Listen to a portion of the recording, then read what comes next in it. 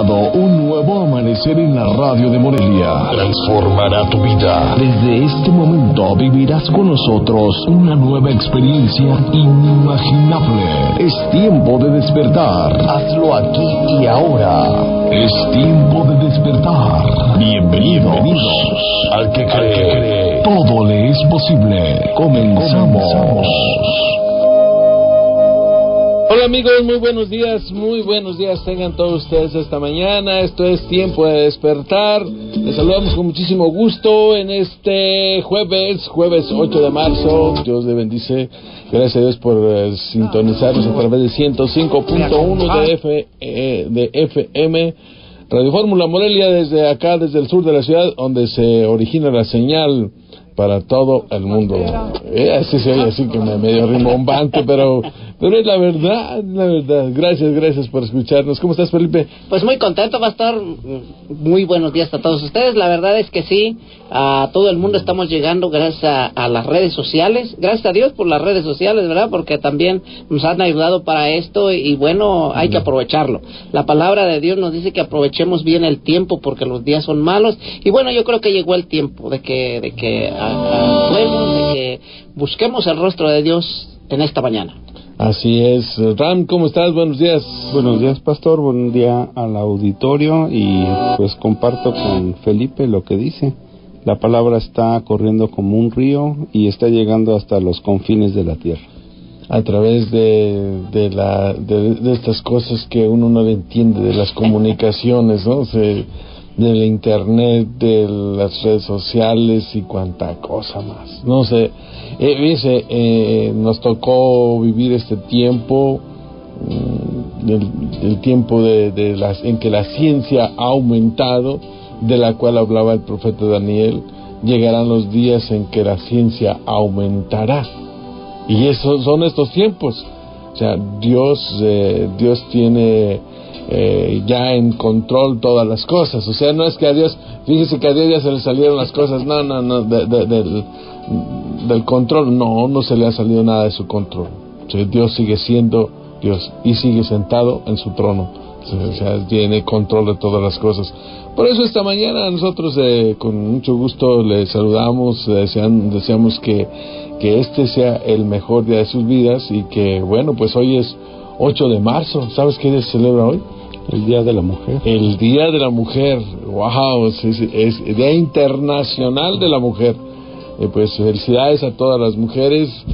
Dios les bendiga. Y bueno, pues estamos esta mañana en contacto con ustedes. Y si usted quiere ponerse en comunicación con nosotros, tenemos unos teléfonos, mi estimado Ram, por ahí, esos teléfonos para que nos llamen y estén directamente en contacto con nosotros. Sí, es en cabina el 324-4466 y para mensajes de texto WhatsApp es 44-33-2505-68. Ok, ahí está para WhatsApp 44-33-2505-68. Un mensaje de WhatsApp y con mucho gusto lo leemos, oramos por la situación o le damos gracias a Dios por esa bendición. ¿Cómo estás, mi estimado Freddy? Hola, Pastor, muy buenos días. Muy bien, gracias a Dios y con el gozo del Señor, el cual es nuestra fortaleza. Así es, eso debe ser para todos y bueno, pues felicidades a todas las mujeres. Sí.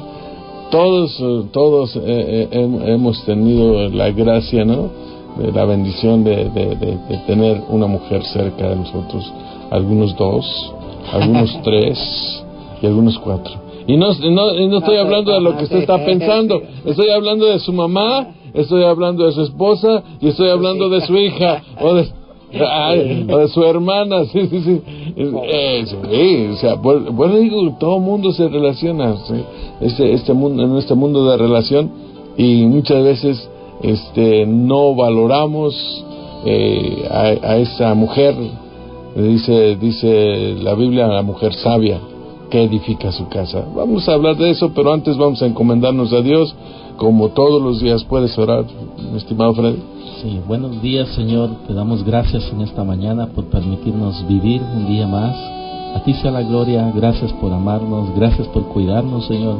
Gracias por bendecirnos y también gracias por corregir nuestro camino, porque sabemos que solamente en ti, Señor, tenemos paz, tenemos bendición, tenemos misericordia. Gracias, Dios, por todo ello. Y en esta mañana nos encomendamos a ti. Sabemos que en tus manos estamos bien y ponemos todas nuestras cargas, nuestra necesidad, Señor, y nuestra vida en tus manos, que este día podamos recibir tu presencia y guardarla, atesorarla, Señor, y saber que tú estás con nosotros es lo mejor que tenemos. A ti sea la gloria, Padre. También te pedimos perdón por nuestros pecados, reconociendo, Señor, que sin santidad nadie se puede acercar a ti, pero si nosotros confesamos nuestros pecados, tú eres fiel y justo para perdonarnos y limpiarnos de toda maldad. Que esta palabra, Señor, llegue a nuestro corazón, prepáralo para que sea una buena tierra y pueda dar fruto al 100%. Y a ti sea la gloria en el nombre de Jesús. Amén. Amén. Gracias, queridos amigos, por estar con nosotros en contacto esta mañana de jueves. Les saludamos con muchísimo gusto una vez más y deseamos que este sea un buen día para usted. Recuerde, la buena actitud es lo que le va a dar buenos resultados. La mayoría de nuestras acciones corresponden a reacciones, a hechos, a situaciones con las que nos encontramos cada día. Usted tiene que tomar decisiones y la decisión depende de su actitud, ¿sí? Con qué actitud está reaccionando, ¿sí? Cuando suena la alarma de su celular o la alarma que tiene ahí usted, esa del conejo de la suerte, esa alarma, la reacción que usted tenga, si usted lo agarra y lo avienta por ahí, dice, y no tiene muy buena actitud, no se está levantando con una muy buena actitud. Y en cambio, si usted se levanta y dice, gracias Dios por un nuevo día, gracias por tiempo de despertar, gracias porque me has dado tiempo para despertar, porque no me seguí de liso ahí dormido para siempre. Sí. No, dele gracias a Dios. La reacción, la decisión que usted tome depende de usted, no de otras personas, porque luego a veces nosotros somos muy, muy especiales. El ser humano es así, que le echamos la culpa a todo mundo, ¿sí? De lo que sale bien, eso fue mi mérito. Lo que sale mal fue culpa de Ram, ¿sí? Dice Ram, ¿y yo por qué? Pero es que así somos, ¿sí? El hombre le echa la culpa a la mujer y la mujer le echa la culpa al hombre, ¿sí? Y todo el mundo se culpa porque nadie se responsabiliza. Pero hoy vamos a hablar de la palabra de Dios en el capítulo 14 del libro de Proverbios, capítulo 14, versículo 1. ¿Lo tienes por ahí, Ram? Sí, dice, la mujer sabia edifica su casa, mas la necia con sus manos la derriba. Wow, la mujer sabia edifica su casa. Dice que cuando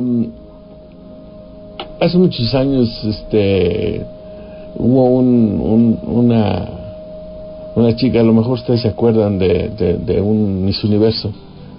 Casi siempre las que ganan los Miss Universos son los concursos de Miss Universo, son gente o de los altas güeras y de ojos azules, sí. Y estas muchachas de acá de Venezuela, de Colombia, muy guapas, ¿no? Por cierto, sí, muy bonitas. Pero hace un tiempo ganó una mexicana, ¿sí? ¿Alguien se acuerda de esa? Pero ya tiene mucho tiempo. Ya tiene mucho tiempo, sí. Hace mucho tiempo. Lupita Sánchez. No. Pero sí también. Le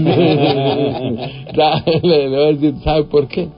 No, Lupita Sánchez ganaría su ¿cómo se llama? El Miss. ¿Por qué?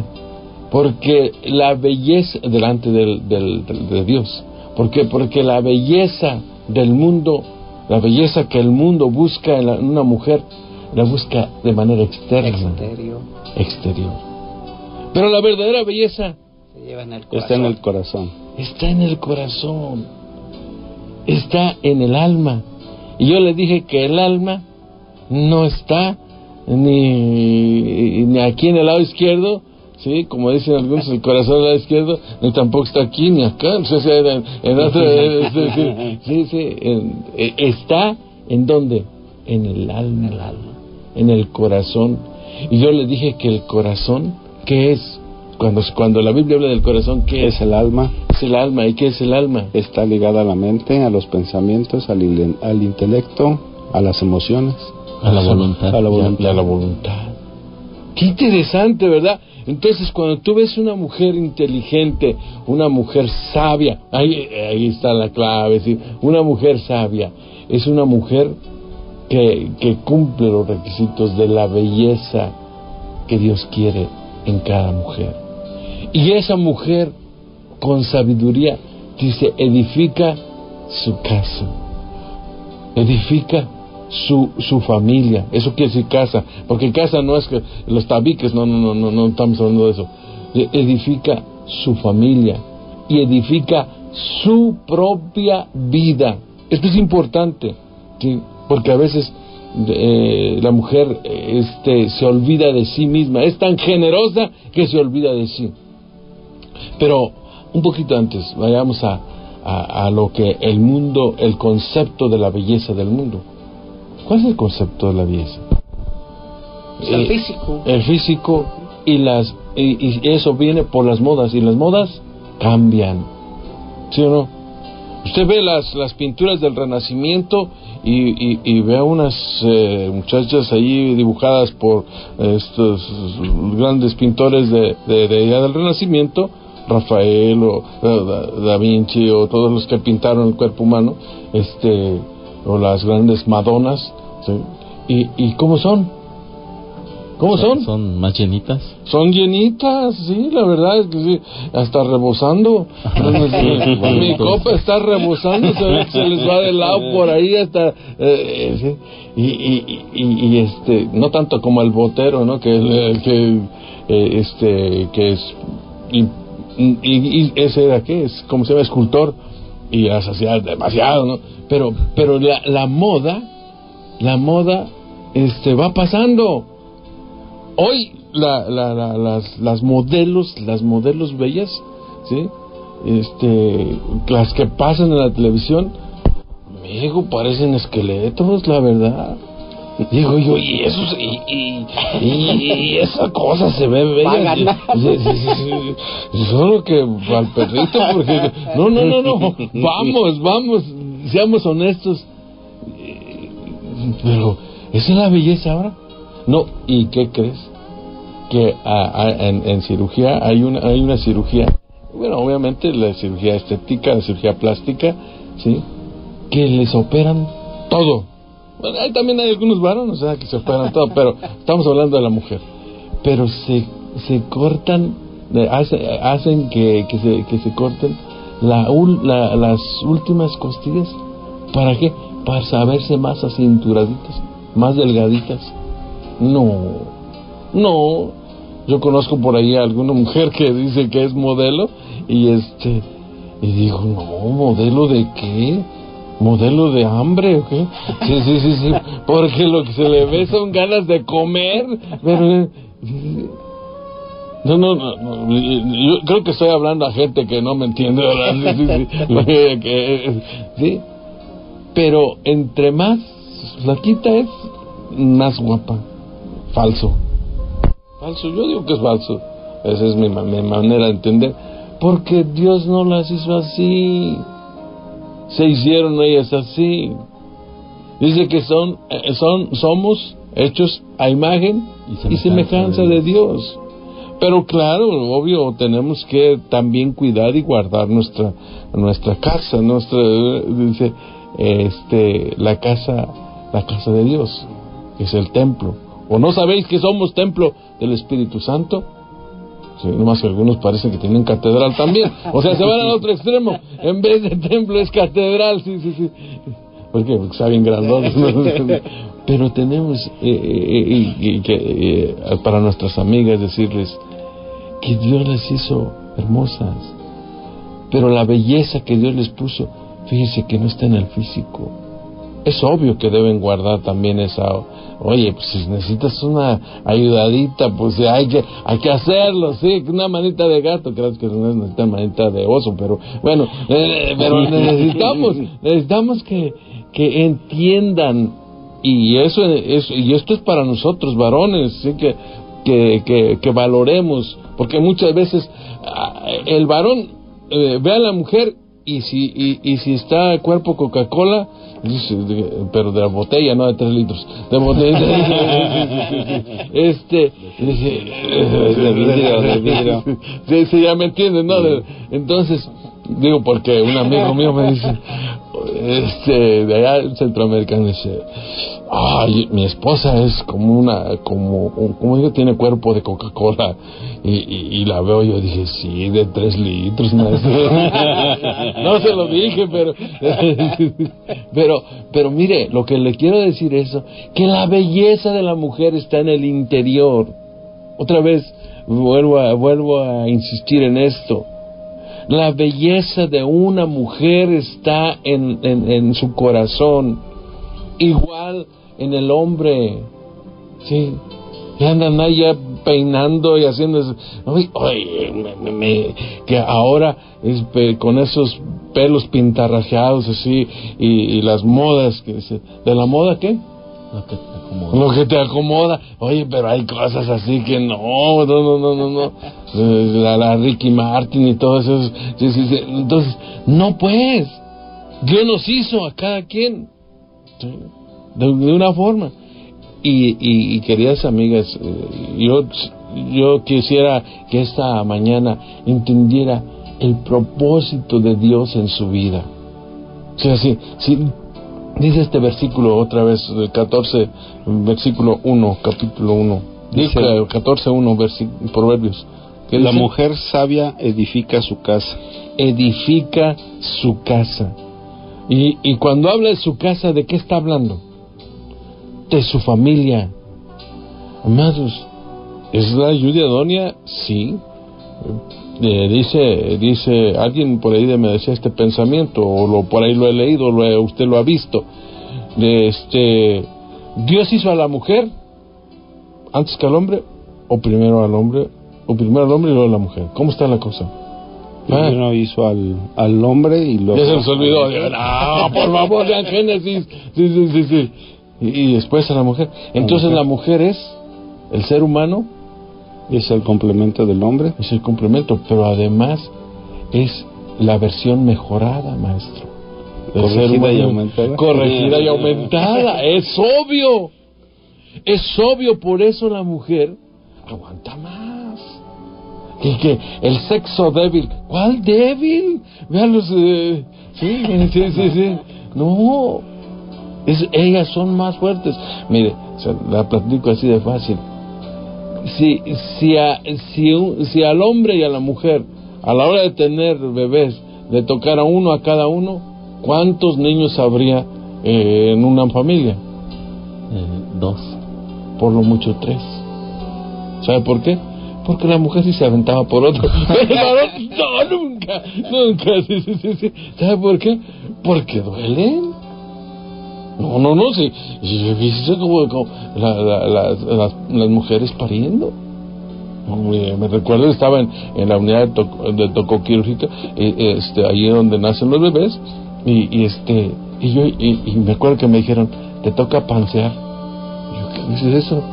Sí, pues te toca ir a revisar la pancita, a ver si ya viene, si todavía está, y eso se llamaba pansear. Y entonces estaba yo, y la mujer, cuando le viene la contracción de que ya se está preparando para salir, para alumbrar, para dar a luz, se agarra de donde puede, maestro.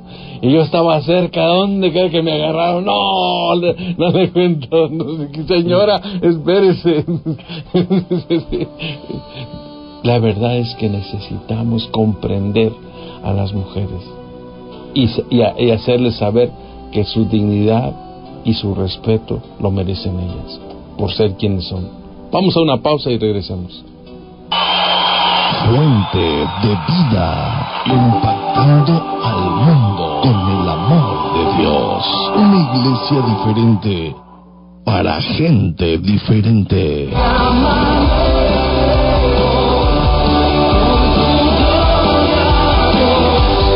Ven, acompáñanos a nuestras reuniones. Estamos ubicados en Calzada, la Huerta, 2273, jueves 6 de la tarde y domingo 10 de la mañana, 12 del día y 6 de la tarde.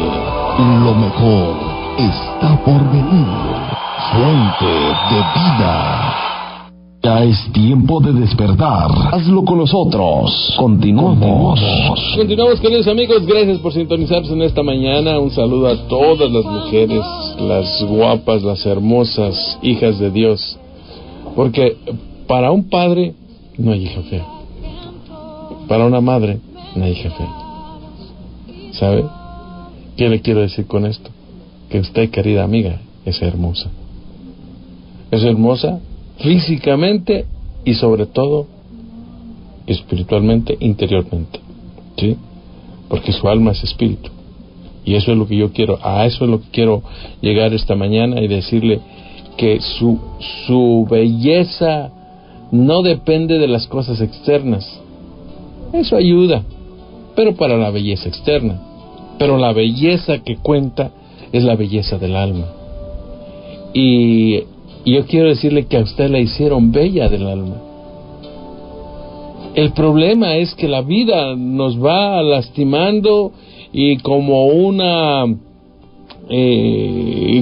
vasija hermosa, una escultura hermosa, si no la cuidas se va deteriorando y se va lastimando, y al final es eso que era una obra de arte queda lastimado. Y hoy por el mundo van muchas mujeres lastimadas, y lastimadas muchas veces por los hombres o varones o por ellas mismas, ¿sí? Y yo quisiera esta mañana decirle que usted es la mujer que Dios hizo. No es la mujer que su esposo o que sus padres dijeron que es. Porque muchas veces la gente que está a su alrededor le dice otras cosas. Tú eres esto, tú eres aquello. ¿Y cuántas mujeres son rechazadas, lastimadas, ¿sí?, violentadas? Vaya usted a saber por qué. Porque el diablo, si a algo le teme el diablo, es a una mujer que reconoce y sabe quién es en Dios, en Cristo Jesús. De hecho, hay una profecía, ¿no? Le dice, una mujer, ¿qué dice? Te pisará en la cabeza. Al diablo. La mujer te va a deshacer. Por eso, si a alguien trata de destruir y lastimar el diablo, es a las mujeres. No es casualidad. No es casualidad cuando la maldad aumenta. Mucho de la maldad aumenta, va contra las mujeres. ¿Sí? Y vea usted, no estamos aquí escondiendo nada, ni estamos haciendo nada extraordinario, solamente estamos resaltando los hechos. Famosos feminicidios, vea las mujeres violentadas, la mujer. Claro que ha venido también una corriente de pensamiento, una filosofía del mundo de que la mujer tiene que estar igual al parejo del hombre. Y yo no es que sea misógino o que no sea que no respete a la mujer, no, pero la mujer tiene su lugar especial. Sí. Y decía, le iba a comentar hace un momento, y decía, Dios, ¿de dónde saca a la mujer? Del hombre.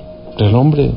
Dice que de una costilla, y la costilla está a la altura del corazón, ¿sí?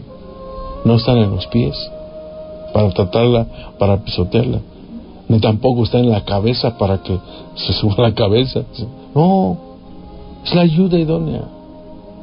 ¿sí?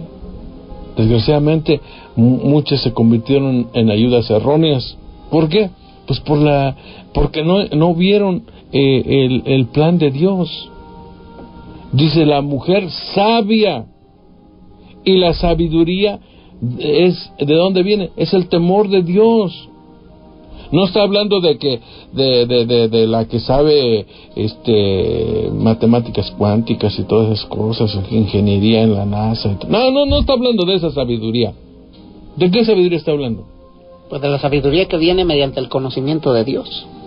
Temor de Dios, el conocer a Dios, el saber que Dios te ama y que te ama así como eres, y que no quiere, y te ama tanto que no te quiere dejar como estás, sino que tiene un propósito en tu vida.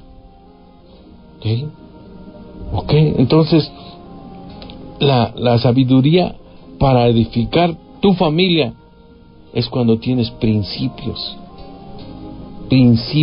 divinos, y Dios te hizo así.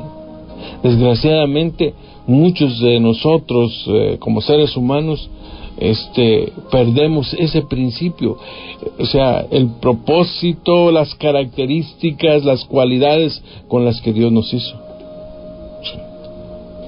La mujer de suyo es generosa. La mujer es ¿cómo diré? Una buena madre es sumamente generosa, da su vida por los hijos. Sí. El papá, pues, como que más o menos le intenta, pero ya pero la que realmente saca el pato de una... Mire, ¿cuántas veces hemos visto madres solteras?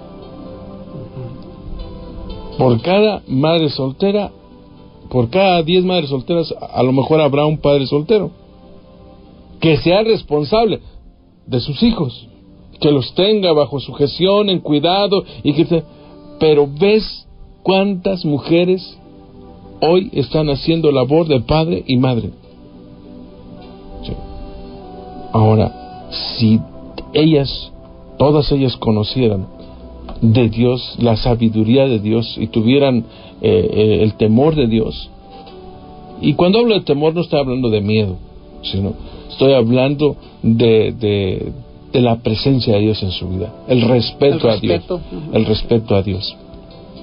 Si respetara a Dios, otra cosa sería, porque Dios abre puertas. Esta es una verdad, pastor, que tiene que caer como dijimos, en buena tierra, porque el Señor reivindica, el Señor posiciona a la mujer en el lugar que tiene, en el lugar especial en el corazón de Dios, porque cuando vivimos sin Cristo, la sociedad, la familia, el ambiente donde nos desarrollamos va a influir, y muchas veces ese ambiente va a provocar daños, como usted decía, en una obra de arte, va a lastimar el corazón de la mujer, y no solamente de la mujer, también del hombre.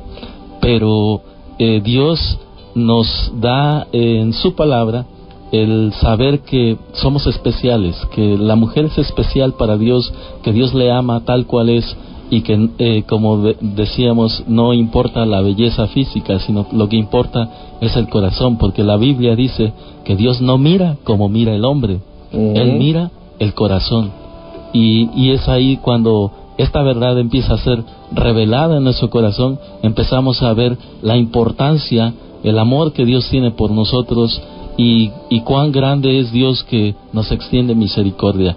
Y ahora, con el nuevo pensamiento, con las palabras de Dios, que no solamente llegan a nuestra mente, sino que además bajan al corazón, ahora esa persona sabe que es importante y que tiene valor, y ahora ya no te va a perjudicar el que puedan hablar mal de ti, el que puedan decirte que no tienes valor, que no sirves, porque muchas personas han sido dañadas, su autoestima ha sido lastimada, ¿sí? y es una autoestima baja, pero es porque no hemos conocido la palabra de Dios. Mira, cuando Jesús reivindica a la mujer, y estoy pensando en aquella mujer llamada la samaritana, la del pozo, en Samaria, en el capítulo 4 de San Juan. Esta mujer era rechazada por la sociedad, porque había tenido ¿cuántos maridos? 5. Y dice, y el que tienes no es tu marido, le dijo. Pero sin embargo Jesús no la desecha, no la rechaza, sino Jesús le da la oportunidad. Perdón, le da la oportunidad para salir adelante. Y esta mujer, al final de cuentas, dice, he conocido a un hombre que es un profeta, que me ha dicho todo lo que he hecho, y no me ha rechazado. No dice la Biblia así, pero es obvio que ella se siente amada de Dios, se siente valorada. Sí. Y es lo que tú, querida amiga, necesitas, que Dios valore tu vida. ¿Y cómo lo vas a saber? Cuando tú te encuentres con Él. Y si ya lo has hecho, entonces es el tiempo de tener esa relación con Dios de una manera especial, como solamente tú puedes hacerlo. Platicar con Dios, nuestro gran amigo, ¿sí? Hablar con Dios, ¿sí? A veces hacemos cosas que no le agradan a Él, pedirle perdón también por eso. Y adelante, la vida no se ha acabado, porque si tienes esperanza en Cristo Jesús, es que tienes fe, y tu vida seguramente va a cambiar. La vida de esta mujer cambió. Hay otra mujer en la Biblia, también ahí en San Juan capítulo 8, llamada la mujer adúltera. A esa se la llevaron los fariseos, la llevaron frente a Jesús y le dijeron, la encontramos pecando, y la Biblia dice que hay que apedrearla. ¿Y tú qué dices? Y dijo, dijo, espérese tantito. Me dice, el que esté libre de pecado, arroje la primera piedra. Y ninguna piedra cayó, dice. Y todos los que estaban con Jesús y la mujer se fueron. Nada más quedó la mujer y Jesús. Y se fueron, dice, primero los más ancianos, que tenían más problemas, ¿sí? Los de la tercera edad, los del Sanedrín, todos se fueron. Y hasta sus discípulos se fueron. Los discípulos también. Yo me quedé pensando y dije, ¿y también los discípulos? Sí, ¿por qué? Porque todos somos buenos para criticar, buenos para juzgar, buenos para maltratar, pero no para levantar el nombre de una mujer que tiene a Cristo a su lado. Dios te bendiga. Voy a una pausa y regreso.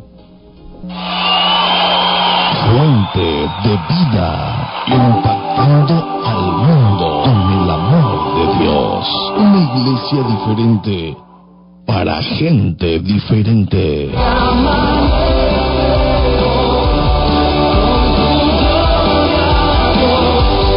Ven, acompáñanos a nuestras reuniones. Estamos ubicados en Calzada, la Huerta, 2273, jueves 6 de la tarde y domingo 10 de la mañana, 12 del día y 6 de la tarde.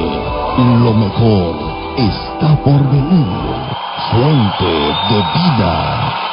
Ya es tiempo de despertar. Hazlo con nosotros. Continuamos, queridos amigos. Tenemos muchísimas llamadas, muchísimos reportes, y todos son para saludar a la mamá, a la esposa, para felicitarle en el Día Internacional de la Mujer. No podemos leerlos a todos. Nosotros aquí les hacemos extensiva ese saludo, ¿o no? Sí, claro. Pues así que, ¿a quién? ¿Saluda a quién? A la esposa. O sea, nosotros que estamos casados tenemos que levantar a nuestra esposa, ¿sí? A nuestras hijas, nuestras hermanas y obvio a nuestra mamá. Sí. Estamos rodeados de mujeres. Se los dije al principio. Usted estaba pensando que se sentía musulmán, ¿verdad? Beduino o babuino del desierto. Sí. No, estamos rodeados de mujeres. Por tanto, Por tanto, tenemos que ser varones, tenemos que respetar a la mujer. Sí, la palabra de Dios habla del respeto a la mujer, y en el Nuevo Testamento la reivindicación de la mujer por medio de Jesucristo fue todo un hecho, en medio de una cultura donde la mujer realmente era un cero a la izquierda. Y Jesús vino y le dice, el capítulo 8 de San Juan, versículo 10, dice: enderezándose Jesús y no viendo a nadie sino a la mujer, le dijo: mujer, ¿dónde están los que te acusaban? Ninguno te condenó. Y ella responde: ninguno, Señor.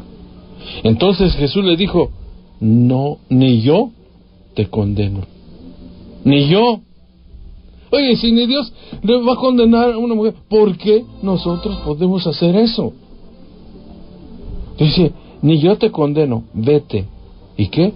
No peques más. Ay, la recomendación, querida amiga. Probablemente usted cayó en una situación, por un problema, su dignidad fue pisoteada, usted compartió, usted dejó al no cuidar su dignidad, porque la dignidad se cuida. Y al no cuidar su dignidad, usted pasó a tener problemas. El respeto se gana, El respeto se gana y la dignidad se cuida. Creo que queda bien claro eso. El respeto se gana y la dignidad se cuida. Y yo le decía, es probable que con sus acciones, con su manera de pensar, usted hizo que se le perdiera el respeto, hizo que perder su dignidad. Pero yo quiero decirle que hoy Jesús viene a reivindicar. Si usted se acerca a Dios, si usted se encuentra con Dios, Él viene a reivindicar a la mujer, a usted en particular, y le dice: tú eres la niña de mis ojos, tú eres mi especial tesoro. Siéntase amada de Dios, tú eres mi especial tesoro. Palabras de Dios para esta mujer. Ahora le dice: nadie te acusa, ni yo tampoco, vete. La única recomendación: no peques más. No peques más. Romanos 8:1 dice: ninguna condenación hay para los que están en Cristo Jesús. No hay condenación. El gran problema es que la culpa con la que muchas veces la mujer carga, o la hacen cargar la sociedad o las personas que están a su alrededor, pues por eso está sola. Por eso es por su culpa. Hoy yo cuando oigo eso digo: no entienden, porque si Jesús les dijo: no hay condenación, ya no hay condenación. Y Jesús no solamente perdona, Jesús quita la culpa. Ya no hay culpa para ti. Él te viene a restaurar tu alma, a restaurar tu corazón. Porque la belleza de una mujer, lo dijimos, no está en las cosas externas, está en lo interno, está en tu alma, está en tu corazón. Y yo le dije que de nacimiento venimos y vienen ellas equipadas. Sí. Ya venimos, como decir, ya tenemos nuestra configuración. Mira, una niña tiene ternura porque agarra su muñequita. Sí. Y ay, con la ternura que yo recuerdo, cuando vivía allá en el Rancho Grande, allá donde yo vivía, el día de Reyes, los papás nos compraban nuestros regalos. Sí, ya les he platicado los regalos, pero bueno, eran regalos. Y a mi hermana, que era la única que teníamos, mi hermana, le compraban una muñeca de esas de cartón. ¿Te acuerdas de las muñecas de cartón con un hilo y un rebocito? Y yo me acuerdo que mi hermana era feliz con eso.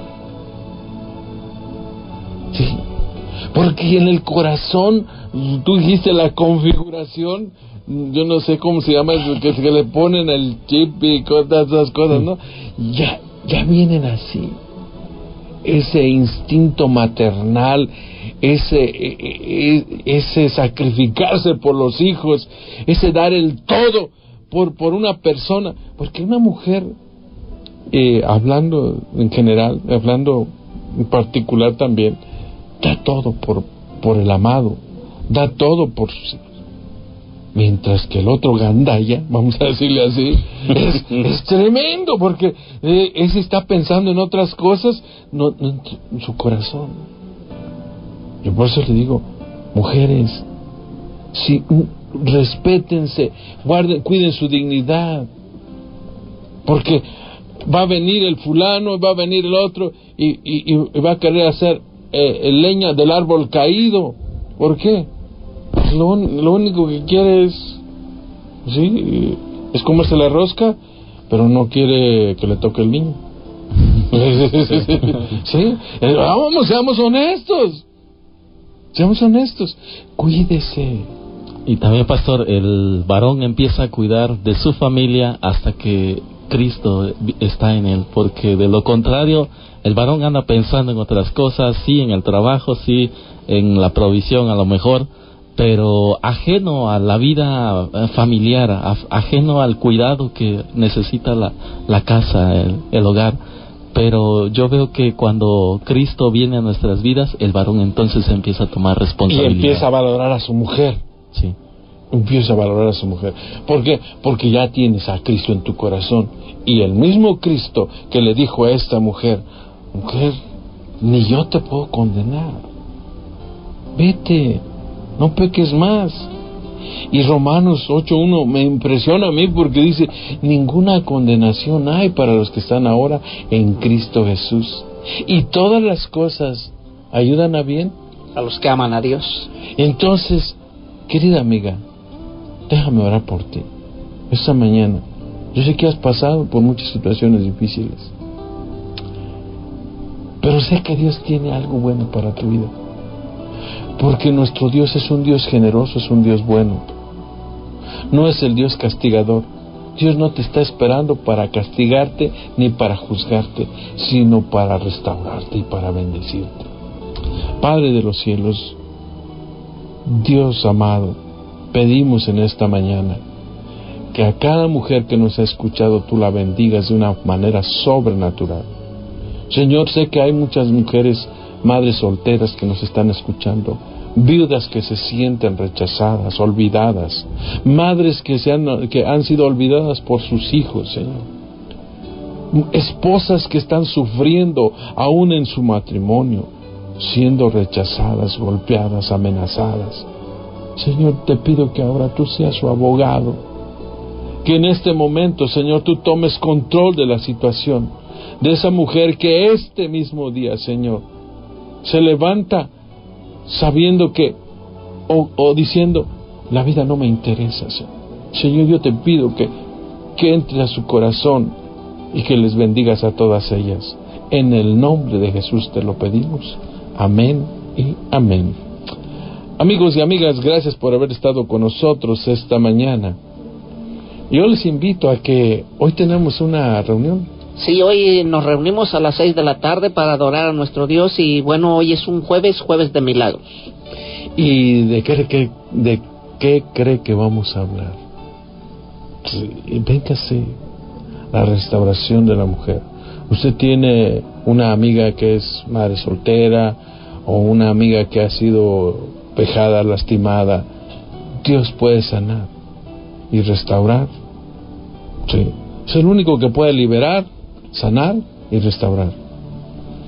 Puede ir con muchos psicólogos y está bien, yo no digo que esté mal, terapias matrimoniales, está bien, pero el único que realmente le conoce así, porque fue el que le hizo, se llama mi Dios. Y ese Dios hermoso y maravilloso esta tarde estará esperándole para bendecirle. A lo mejor usted vive fuera de la ciudad, en otra ciudad o en cualquier otra parte de la República o de los Estados Unidos, ahí donde está, querida amiga, yo le bendigo en el nombre de Jesús y le pido de corazón, acérquese a Dios. No habrá mejor medicamento que Cristo Jesús. Por eso la invitamos esta tarde. ¿A qué horas? A las 6 de la tarde en Calzada la Huerta 2273.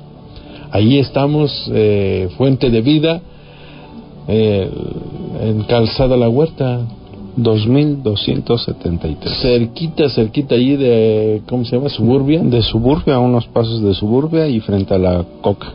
También está adelantito de pensiones del gobierno del estado, para que se oriente. Cosmos, más o menos en esa frente al Cosmos, porque estamos en fraccionamiento Los Pinos. Nosotros nos fuimos a Los Pinos. Sí.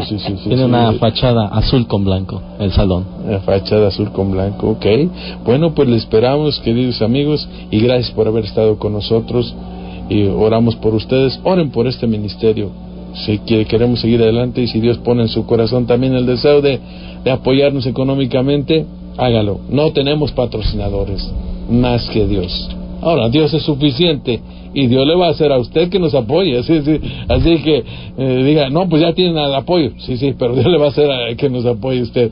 Así que tenemos un número de cuenta, nada más rápido.